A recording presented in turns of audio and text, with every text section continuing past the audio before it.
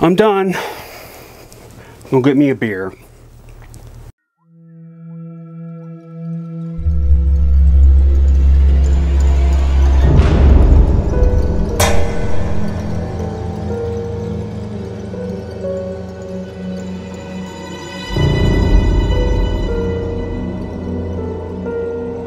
Alright, so this is my review for Peninsula, a sequel that I didn't know about to the infamous Train to Busan, the South Korean zombie film that is considered, at least to me, and I know other people have said this, one of the best zombie films, or the best.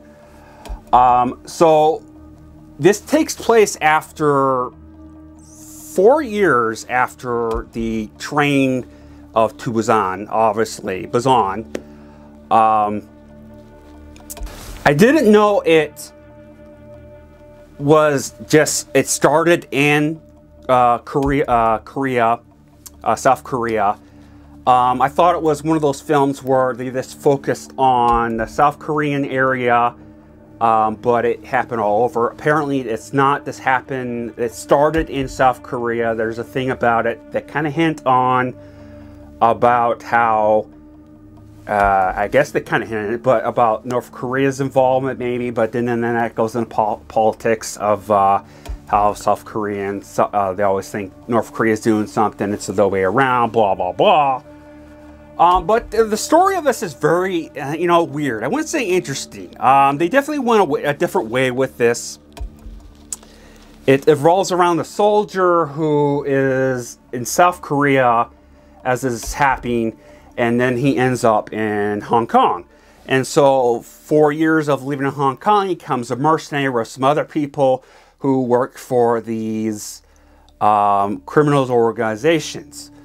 So they're in Hong Kong, a secure area, and then there's a city that is ground zero, I guess you could say, where normally people don't go, and it's all quarantined off.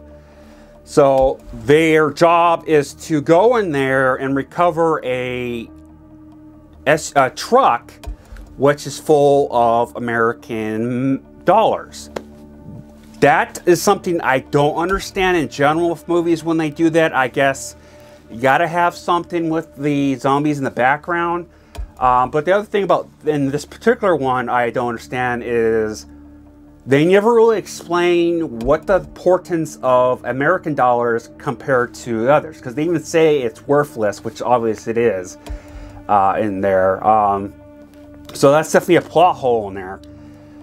It's definitely some interesting stuff in here. The concept of how they went about this is what you get with the first one is a refresher, and you get usually with Anfield, is the over dramatic zombies with the twitching and they're running and you know, this kind of weirdos, I guess you could say, kind of like they're on crack type of thing, you know, over dramatic type of stuff. Originally the Fast Zombies started with 28 weeks later, or 28 days later, I don't remember which one. Which were just the Fast Zombies. These are the Fast Zombies, but now they're all twitchy and whatnot. And I was a little bit laughable in the first one, but I didn't really care. And I didn't really bother me in this one. There's definitely a bunch of comical stuff in it, and I definitely was not happy about it. This movie definitely is completely different than the first one. The first one, they took everything seriously, and it was more grounded. This was definitely far from grounded and not normal. There's definitely a lot of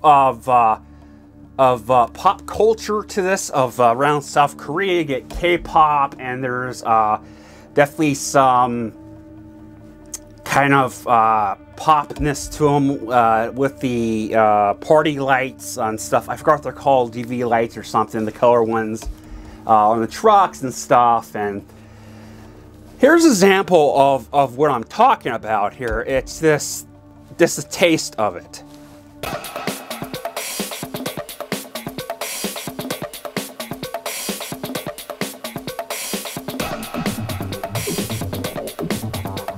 Yeah, don't stop, you proceed, 'cause this is what you need. You see what I mean? And again, that's the taste of it. But there's definitely a whole lot more to this. That wasn't necessarily a big deal. I just thought I'd put that in there to give you a bit of a reference. There's a lot in here that I really wish I could just put in the video. And one of the laughable things about this is the first one you got a subtitle the whole time, which I'm not necessarily a fan of, because I'm a little bit of a slow reader, so I literally had to keep stopping it in order to get into the story, which does take a little bit away, but I did end up loving the first one, as I said. With the talking, it can be bad, it can be good. I've seen some in the middle. Last one thing I said, which by the way was a horrible review, and I do apologize for that, for the editing. It was horrific, but there's nothing I can do about it. Was good in that one. The dubbing was good. This was definitely one of those examples of not only is the dubbing horrible, because it's completely off, but whoever they selected to do the voicing was, a lot of them weren't like they matched up with the face of the person, because you know, technically with Asians or any certain amount of races, you get a certain amount of tones and stuff from their voices when they're spoken in English, and you know what I mean, the whole believable thing of it. It's not like, you know, something, you know, like racist political thing or anything. I don't care. It's just more of that, and it just came off comical. But then they also had a lot of that type of thing you get with Asian films, where their commentary is kind of not purposely, or maybe it is purposely, but to me it's not purposely comical, but it comes off really cheesy, and you know, it's just laughable. And so you get a lot with the sci-fi scenes in here as well.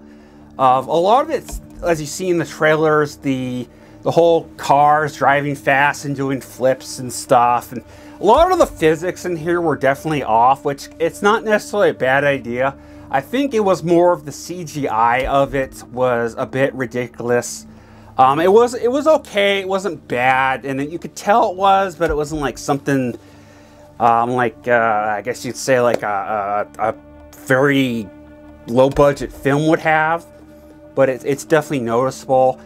I'm still a bit torn on the maneuvers that they did. They were definitely all over the place, and definitely unrealistic. And a lot of this stuff comes down to something you don't want necessarily in a sequel to a very serious Asian Hollywood film. I definitely was rolling my eyes and going, okay, this is kind of weird. You know, it was an okay movie.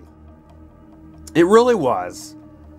You know, I was, as soon as I found out what this was a sequel to it, I wasn't sure if it's going to be good, because I saw the trailer and they showed a lot. I thought it would be a good time, and it was a good time. The first one I didn't do a review on, obviously, but I would give that strongly a 5. I'm definitely disappointed with this movie, and I gave this 3 out of 5 stars. That's just my opinion. You could disagree with me. I just expected more from a sequel to the first one, as I said. But yeah, let me know in the comments below what you thought. I'm really curious to know what your thoughts are, whether you disagree with me or not. Just keep them respectful. And yeah, I love you all, and happy Halloween once again. And I will be back on Monday, hopefully, or maybe even one tomorrow, surprisingly. I don't know. But yeah, you never know. Let's go, everyone.